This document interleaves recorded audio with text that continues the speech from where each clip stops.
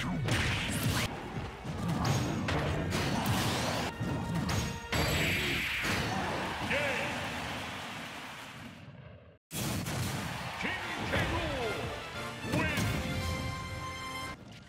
you came looking for this video, chances are you've probably been in the same position I was in those clips. That's why I decided to put together this video, to force myself to get good and to help you guys get good too. I need to start off by thanking Reddit user Pyrossb. He made a solid write-up which I referenced a bit for how to beat K. Rool, and I'll link that down below. And without further ado, let's get right into it. I'm starting off with this point because it's definitely one of the most important points to make. King K. Rool will feed off of people who play impatiently. I know I'm entirely guilty of this myself. My whole playstyle revolves around me relentlessly and stupidly rushing my opponent down. The thing is though, rushdown actually seems to do pretty well against K. Rool, but if you do it haphazardly, the chance that he can punish you for it is much higher.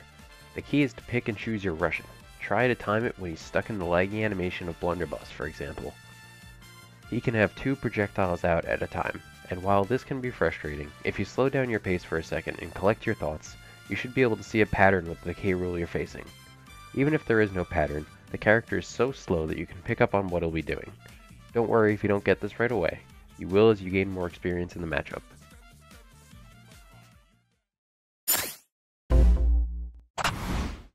K. Rool's size is both a blessing and a curse.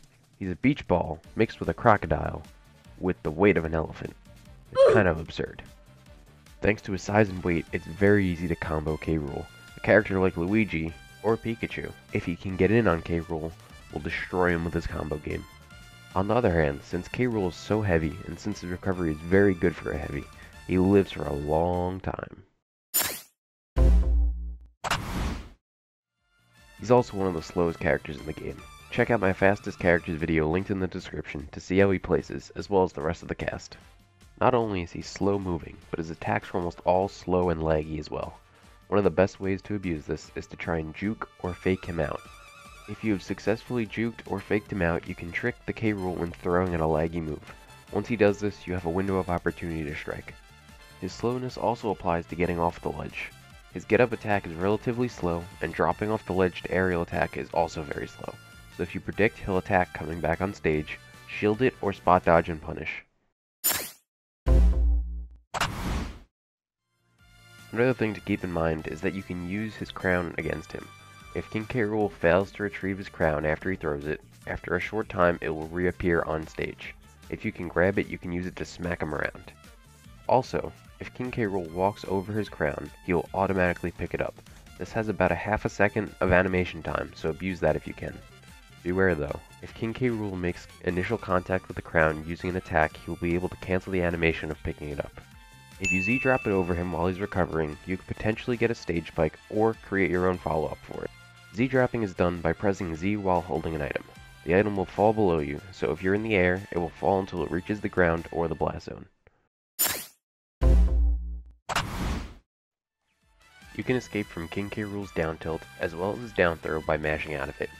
Getting the right mashing technique down for you is important, as it can be a difference between dying at 80 and dying at 100%.